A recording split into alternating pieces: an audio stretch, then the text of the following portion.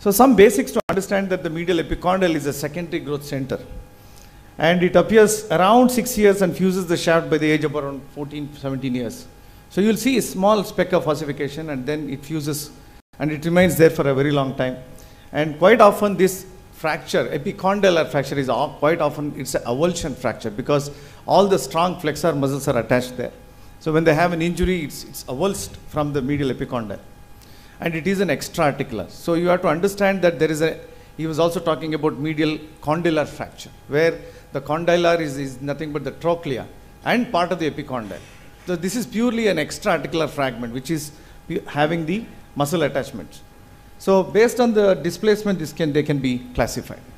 So somebody can notice any changes here in this X-ray. This is a common scenario. In fact, in my earlier days, I did this mistake of missing these fractures. So when you get an elbow X-ray, this is how it looks, and you don't see any medial epicondyle there. You're supposed to see something there. And the same thing is in the joint. It's called an incarcerated. So literally the joint is having that fragment, and quite often they are very unstable. And what do you do? And again, the first lecture, if you remember, you do an opposite elbow X-ray. Quite often in pediatric practice, whenever we are in a confusion status, we are not able to see what is ossification, which one is, we don't even remember sometimes. Just get an opposite X-ray. You can appreciate that fragment is missing there. The simple getting an opposite X-ray can fix this. So this, once you identify it, the treatment will be easy. The same thing was shown in the previous classes. This is not my case, this is Dr. Harish's case. So here you can express, you can definitely see that the dynamic study's importance.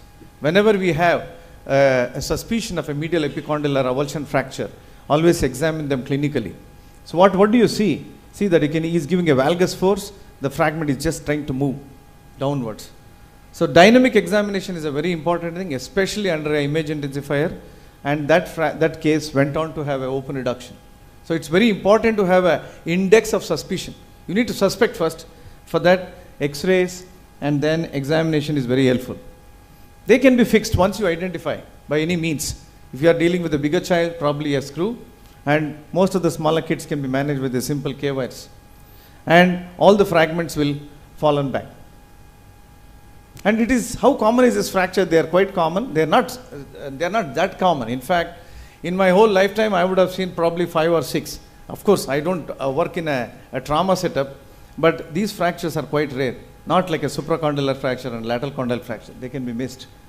And usually between 7 to 15 years, they occur. And 50% of the medial epicondyle fracture associated with the elbow dislocation. That means some instability is there. So we should not take it for granted. So this is what I was telling you, incarcerated. The fragment is gone inside the joint. They can be totally missed. This is just a diagrammatic representation what really happens, and the fourth diagram will be the fragment coming inside the joint. So what are the complications if you don't identify and if you don't treat them? Either they can go for a non-union, totally, if it is completely incarcerated, things like that, and obviously there can be a major instability in the elbow. So my take-home message is, have an index of suspicion for any elbow injury in a child. So if you examine them clinically, you will notice that medially there may be hematoma, some skin changes, edema, and then of course with the dynamic examination you can get all the messages, whatever you are looking for. And opposite X-ray is a simple tool and quite often helpful.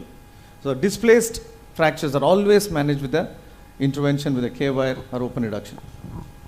Thank you so much.